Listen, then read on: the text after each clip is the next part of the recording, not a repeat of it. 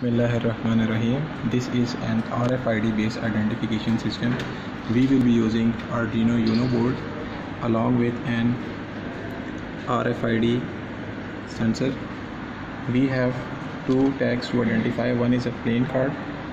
There is an RFID chip inside it, and our tag comes with this sensor. We will be using Arduino Uno ID for the code, and to add this it's a non-Ethernet system. We will using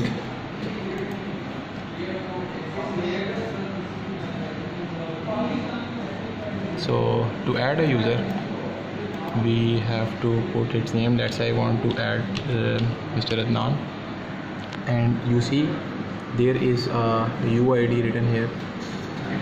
When you swap a card or a keychain, first I will be using this RFID white card.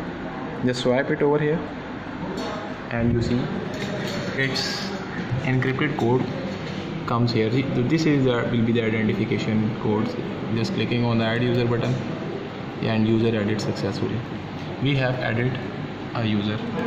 To add another user, we need to run this program again. Let's say now I want to add Mr. Majid. Now these cards available in the market, I will use, and this is another option. I will be using keychain this time.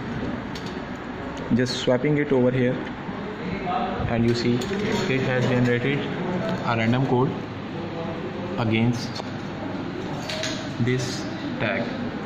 So this will be the identification of Mr. Majid.